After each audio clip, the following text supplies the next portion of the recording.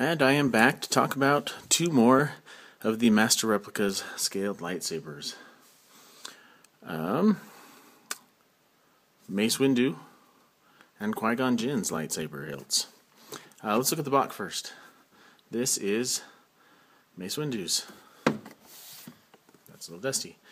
The box is 6 or 7 inches wide by 5 or 6 inches tall by 2 or 3 inches thick. Has a nice little bio on there with a quote, blah blah blah, and a nice cut, dirty pseudo felt tray. That's Mace Windu's. Now the Qui-Gon Jinn, as you may be able to see there, is a CS exclusive, which means it got a special box. Let's adjust this up just a teeny bit. This was the Collector Society exclusive gift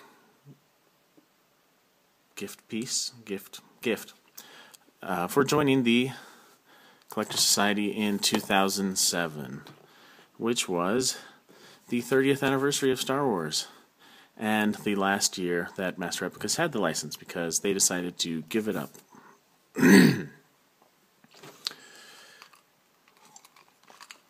And I won't complain in this video about how that meant we didn't get a Return of the Jedi scaled Vader saber.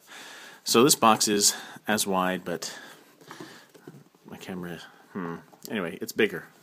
It's got a sleeve. And then inside you can see Collector Society 2007. There was a special membership pin that I don't know where it is, I don't care. Some junk about the Collector Society. Notice that it's not got a bio for the Qui-Gon Jinn lightsaber, which would sit there, and I left the bag in. Came wrapped in a plastic bag, stuck in there. Tray for the stand was in there. Anyway, it was a cool looking box, although ultimately it was less useful because it didn't have a picture, nor did it have a bio of the character in question. So that's lame. But what we got was the Qui-Gon Jinn lightsaber. Excuse me. From Episode 1, The Phantom Menace. With his little red turn-on button. Nice aluminum body. His is a nice, interesting... If you notice, I say nice a lot in these videos. I tend to like most of the stuff I own, so I'm going to use the same words over and over again. The hilt of this one is halfway hollow. I don't know.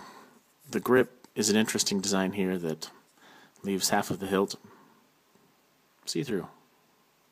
Cool. Round pommel, round emitter.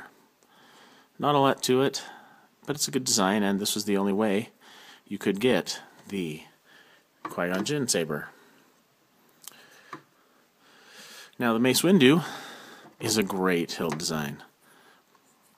It's got these weird rubber fins for a grip. Let's see if you can see that they're just weird rubber fins. They're a little squishy, but not really. But they're rubber coated, I guess. Just a very interesting, ornate design with this interesting cracked looking rubber on half of it. Then those weird gold bits, greebles, doodads. I don't know which the proper phrase would be, but a nice gold emitter with some divots in the bottom of it. I don't know. Anyway, very unique and special hilt design. I think this was one that cost me a little bit extra to get because it is a unique saber. This is the Attack of the Clones one. I think the Mace Windu might also have been released previously as a Collector Society exclusive, as the Qui-Gon Jinn one was. Presumably, it would have been a Revenge of the Sith version, since this is the Attack of the Clones. Or maybe it was an Episode 1. Maybe it was a Phantom Menace version. I don't remember. I don't have it. I'm not 100% sure it exists. I could be hallucinating all of this. But anyway, here you go. 2 random Jedi sabers from the scaled saber hilt replica line by Master Replicas. Thanks for watching.